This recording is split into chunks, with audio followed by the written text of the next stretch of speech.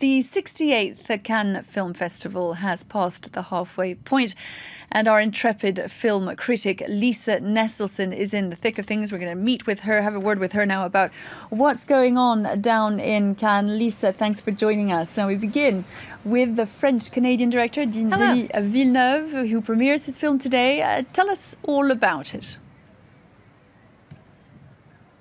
Well, it's called Sicario, which apparently means hitman. And I have to say, there's quite a body count because the thrust of the story is the so-called war on drugs between the United States and Canada and parts farther south. It stars Emily Blunt as a very serious law enforcement officer in Arizona who sort of gets co-opted into a group of advisors, which includes Josh Brolin and Benicio del Toro. And they are trying to keep drug traffic at bay. Of course, it's an impossible task, and they use some unconventional methods to do it. It's a very tense, interesting, exciting, suspenseful, dangerous-feeling film. And this is Emily Blunt speaking about what her role entailed. I think that she's definitely trying to survive in a predominantly male-driven industry, but or profession. But I think, you know, the FBI agents that I spoke to, they sound like me. They just sound like normal girls. And I found that interesting to kind of get under the skin of what it is to be a female cop and what that costs you, how it affects your marriage, how it affects how you sleep at night, and how you cope with the men working alongside you. It was just really interesting hearing their point of view and quite humbling, actually.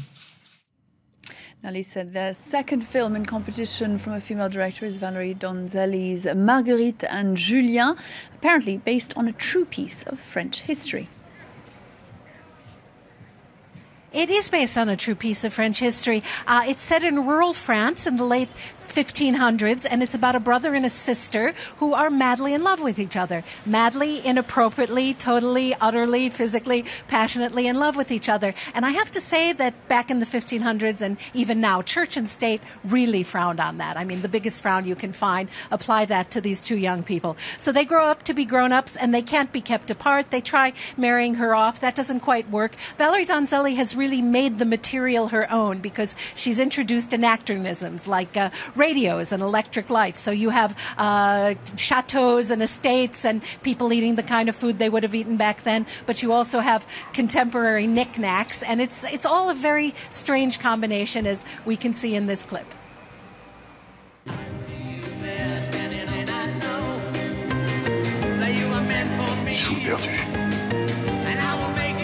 À ta place, je serais plus méfiante.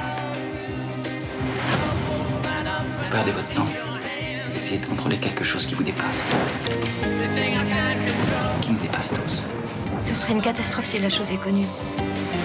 Nous avons joué, c'est tout. Faut les séparer. On a mis tout en œuvre pour nous séparer, mais rien n'y fera. On ne peut pas séparer le sang des veines, la sève de l'arbre, ni le sel de la mer. Those two films, Lisa, have been completed and will make their way out into the wider world beyond the cosseted one that you're enjoying of Cannes. Cannes, though, is also about future projects, is it not?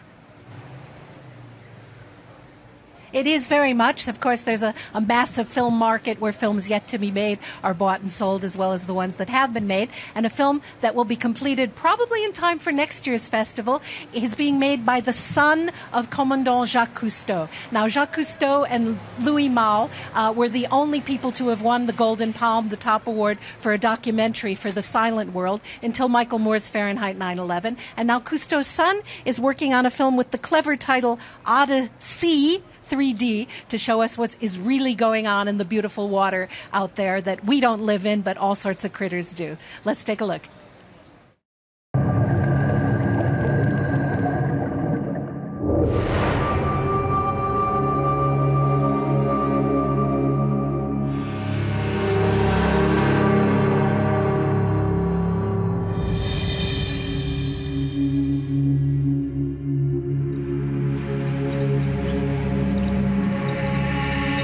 Odyssey 3D, for me, is a unique opportunity to see images that after 69 years of scuba diving, I cannot see only after when you put it on a screen. And I'm like a kid discovering the world we all depend upon. And it's absolutely fascinating.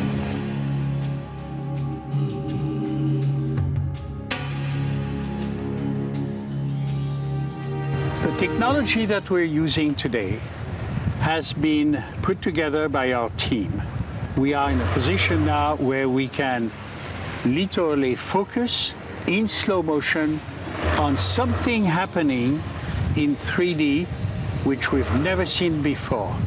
My father was always an inventor, a creator. His dream was to go where he had not been. And when people ask him, where do you expect to find when you're going to go over there? He always said, if I knew, I wouldn't go.